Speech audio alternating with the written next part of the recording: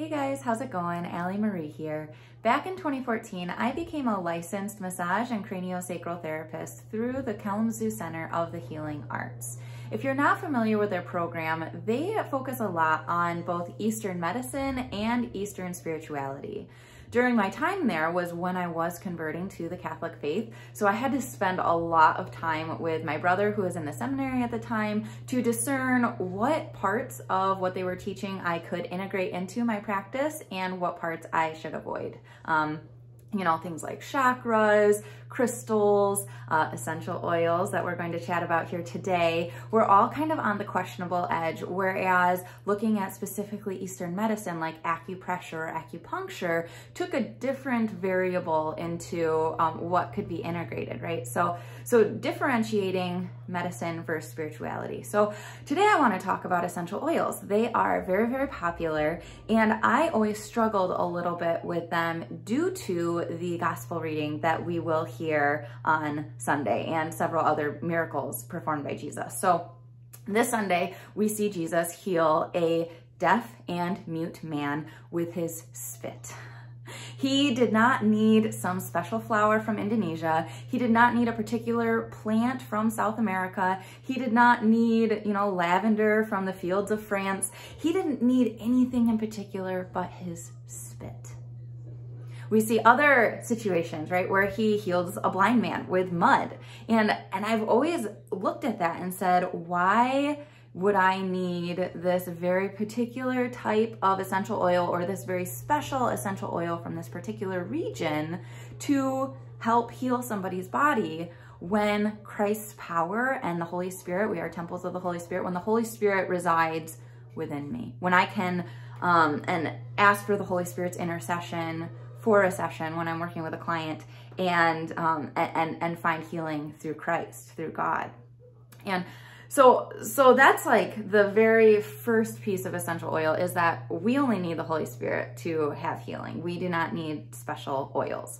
However, in the Catholic faith, we do see the usage of essential oils, right? We have frankincense and myrrh. We use incense. We have chrism oil. When people are confirmed, there's oil placed on the forehead.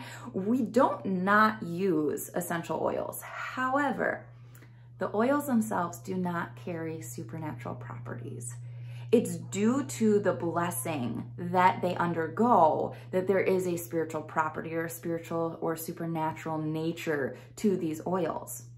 In a similar sense, with those essential oils, they are rooted in a spirituality. They are typically associated with like a new age mentality. Young Living oils specifically, they have associations with new age philosophy, which desperately and critically contradicts what the Catholic faith stands for. And there are so many conversations we could have about this, and if you're interested, I'm more than happy to go into this deeper in future videos. Obviously, yes, New Age is going to come up at some point in these discussions, but if you're specifically about essential oils, like, it's okay to use them, if you really like the smell of lavender. I'm not saying don't burn candles in your home. I'm not saying that it's a mortal sin if you put a little bit of lavender in a diffuser.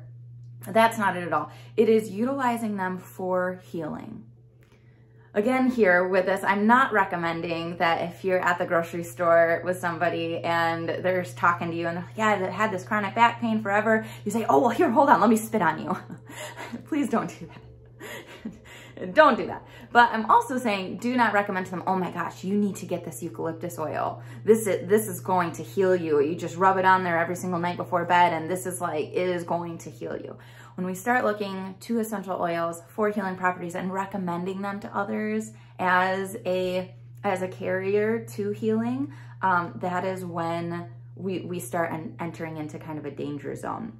Additionally, with this reading from this weekend, there's a homily that St. Jerome shared about it that had said, Christ's spittle is the perfect doctrine that proceeds from his mouth.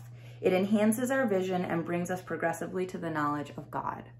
So when we seek Christ for physical healing, when we're seeking the Holy Spirit for that physical healing instead of a physical object, that is like our spiritual and physical natures are totally entwined. I typically view my spirit as my personality, as what I'm like exuding into the world.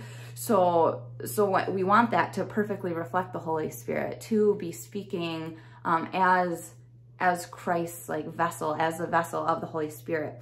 And so we want to be looking to Christ for that, or the saints, right? In the Catholic faith, we have relics. So when I was thinking about this, I'm like, well, how does essential oils, like how can I explain this in a way that doesn't downplay, say, water from Lourdes, right? Why is that water supposedly more miraculous or cause these healings? Why do people travel to Lourdes? They take pilgrimages to Lourdes. Why is that okay, but it wouldn't be okay to utilize an essential oil? And it really boils down to the spiritual nature of what it is.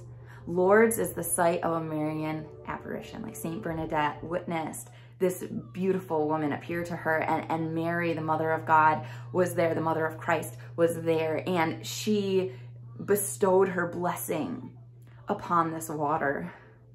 And so it's not the water in and of itself, but rather who placed that blessing there. Similar to relics, right? Like the woman who bled for 12 years, she simply touched Christ's robe and she was instantly healed. So when we have relics, when we have pieces of a holy person that we know is unified with God currently due to the steps that the church takes, when we have those pieces, there is a supernatural grace that is within those objects due to who was associated with it, which is through Christ. So Christ being that backbone of what we're looking for in that synchronicity of the object that we are seeking to experience healing. I hope that all makes sense. I hope that that is congruent enough, and it's a very in-depth topic. Like I said, if you're interested in further resources, I'm more than happy to supply different places that you could look to see. I would recommend that if you are going to pursue essential oils, I would research the company that you're purchasing them from and be sure that they're not associated with New Age philosophies. It's a very simple Google search. Just type in, Young Living and New Age philosophy, right? Like, it's very easy to find out whether or not they are actually rooting themselves in something that is contrary to the Catholic faith, because we really, in the world, we need to be so careful because demonic spirits abound. And I know that sounds really crazy, but it's really not. And I hope that we can all just recognize the work that Satan is doing here in the world, because he is the prince of this world. And we have to be on constant guard against allowing those spirits into our lives in any way, shape, or form, because he does come to kill, steal, and destroy. And if we put our faith in essential oils, if we put our faith in anything that is not rooted in Christ, it's not going to open our eyes to spiritual fulfillment. It's not going to bring us that deep sense of peace or joy, or those fruits of the Holy Spirit that we look for, which are love, joy, peace, patience, kindness, goodness, faithfulness, gentleness, and self-control.